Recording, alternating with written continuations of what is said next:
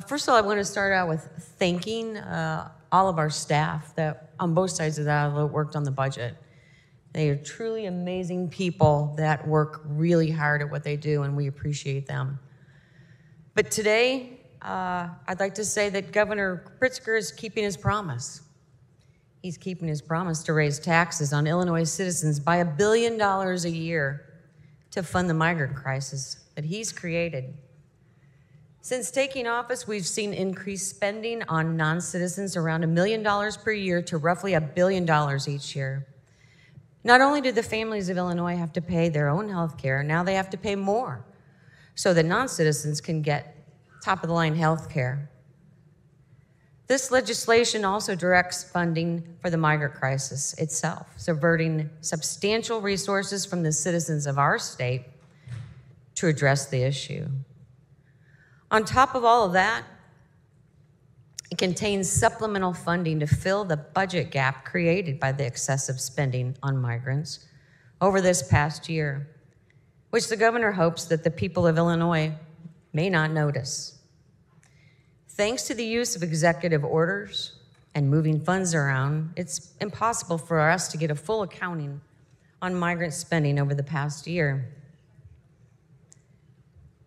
We introduced legislation to change that, to require agencies to track these funds so that taxpayers could get a full and transparent accounting. I continue to believe that if Governor Pritzker wants taxpayers to pay another $1 billion in new taxes to fund this crisis, the people of this state deserve to know how it's being spent. I think this budget is just another example of a long list of misplaced priorities. It fails to make the citizens of our state its priority. And on this Memorial Day weekend, we're about to pass a budget that will allocate more than 3 times as much funding for non-citizens than for the Illinois Department of Veterans Affairs for the vital services of our nation's veterans.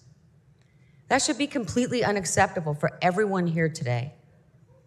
And meanwhile, hundreds of residents here in Central Illinois who work at Logan Correctional Center are currently waiting to find out if they will lose their jobs or be forced to pick up their lives and move their families to another part of this state just to stay employed. They are rightfully wondering, would this be happening to them? If the billions of dollars that we've spent on this self-made migrant crisis had been used to address the deferred maintenance on their facility and the countless other correctional facilities throughout our state that's been needed for years. A question they will never get answered. Those who choose to vote for this budget are choosing to leave our state's citizens behind while they're struggling more than ever to make ends meet. We believe this budget is wrong, plain and simple, and our citizens deserve more. Thank you.